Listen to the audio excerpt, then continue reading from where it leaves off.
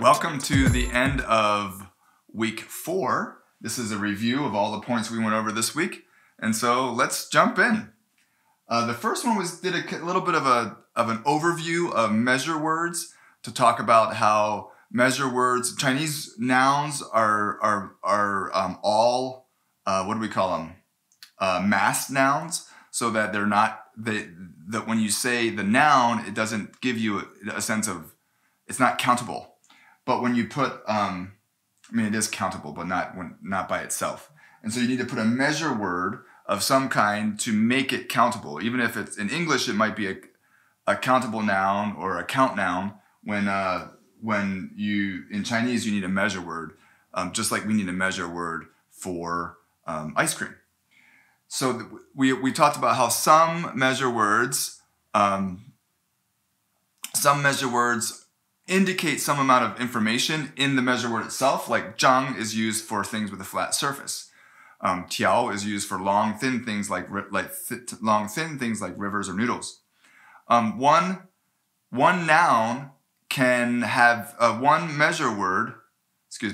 noun can have different measure words as well. So like we can have a bowl of noodles, you can have one noodle, you can have a plate of noodles, you can have a pot of noodles, you can have, so different measure words can attach to one noun to measure it in different ways. All right, so that was a little overview of measure words. Then we talked about er versus liang. Basically, the most basic thing is that er refers to the digit 2, the number 2. But when you're counting something with a measure word, you use liang. And there are some exceptions. When it's an ordinal number, then you always use er, never liang. And some other little things we talked about.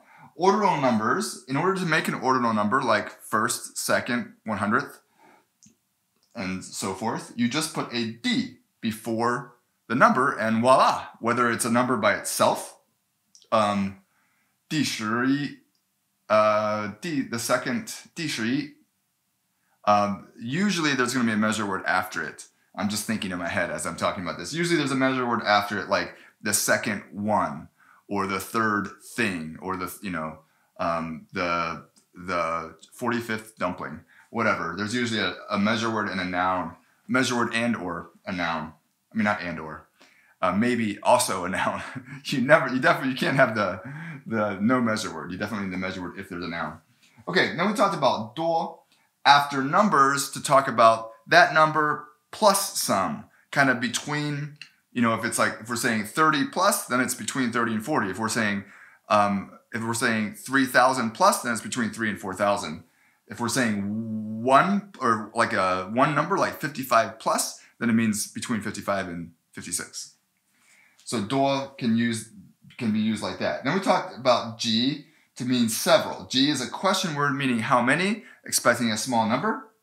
But as a statement, it can be thrown in there to mean several of a certain thing, or even several hundred, or several thousand, or several whatever comes after it. It means it kind of stands in there for a number, most likely between 1 and 9, right in there. Then we talked about mei to mean every. This is used before a noun attached to a measure word. So mei ge ren is every person. Mei tiao he, that'd be every river. Then we talked about doubling measure words. So if we take a measure word like ge ge or tian tian, and we take a measure word like ge or tian and double it, it means every one of those things or those nouns that it would be referring to. So if it's ge ge, it means every person. If it's tian tian, it's every day. That is a measure word that indicates day. If it's ban ban, it's every book, because that's the measure word for book. Then we talked about verbal measure words. Those are words that tell you how many times an action has happened. So the most generic one is ci.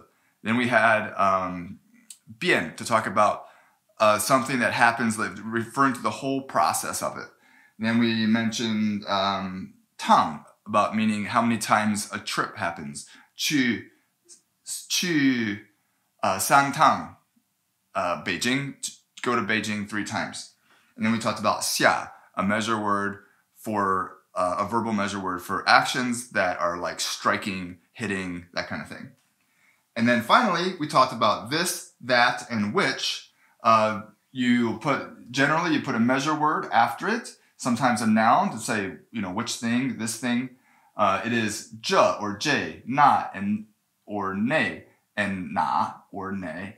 And I didn't point out in the video from when I'm talking about this that these characters are the same, except for this has a ko on the side, a ko zipang, and this doesn't. So that's interesting too. The pronunciation is similar, and the characters are similar.